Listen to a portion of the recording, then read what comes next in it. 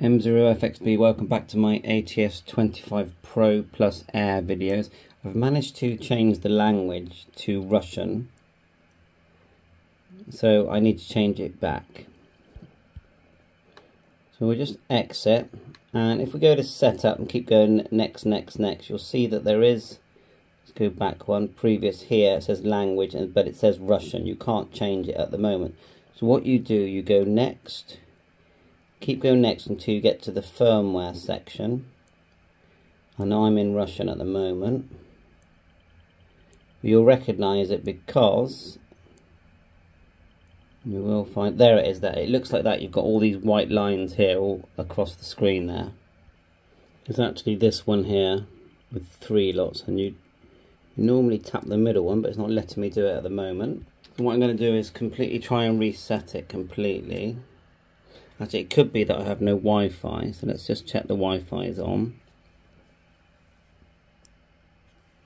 Make sure we get a connection. Yeah, so we've got Wi-Fi, and now let's tap the top one about updating the firmware. I know it's in Russian, but that's what it says. And then we're going to add additional files just there. And we need to go down and make sure we select English. We tap here, nothing. Oh, that worked. So we tapped, remember we tapped the down. And then next. File upload. And hopefully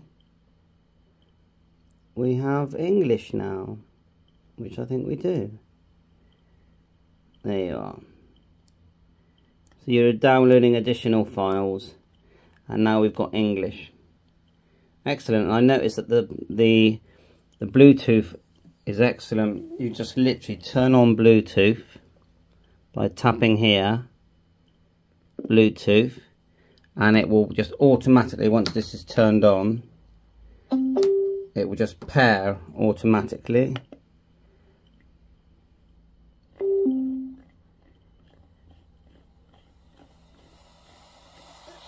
It's now, the audio is coming out of the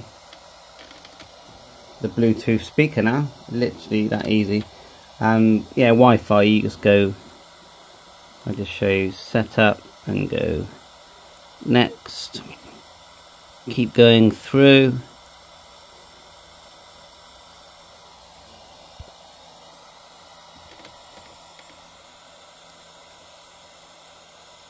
Quite a few, I mean it does so much.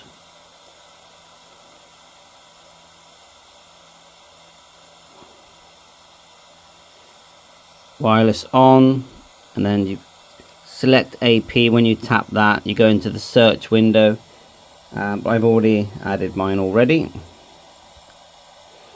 Tap the one you want, put in the password, and that's it.